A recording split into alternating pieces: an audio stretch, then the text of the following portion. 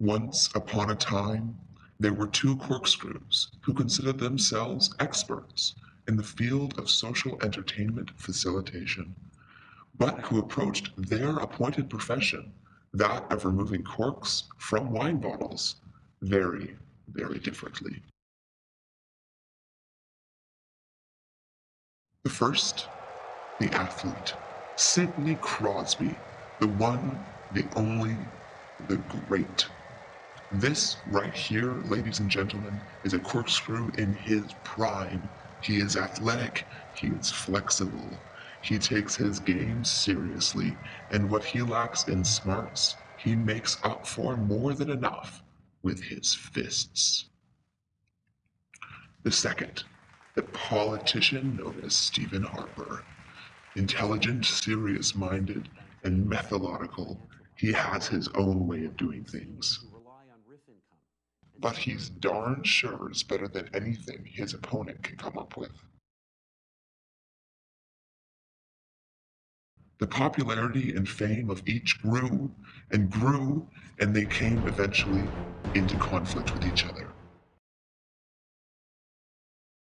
High up in the clouds, in his mountain home, the great and powerful Zeus watched the argument between Mrs. Crosby and Harper unfold, and he became jealous. For he knew, beyond any doubt, his great power. In an awful rage one day, he decided he would cast a curse to make the two forget who they were, so that they would recede into the background and be shadows of what they once were, and Zeus, the mighty, could become king again. Unfortunately for him, just as he cast his curse, Crosby, who had just gotten out of another fight, was examining one of his bruises in a mirror. The curse hit the mirror and rebounded like a hockey puck off a goalie's stick back and hit Zeus as well. And so it was, the three of them were left completely amnesiac. Lost, they could remember nothing of who they were or what once made them great.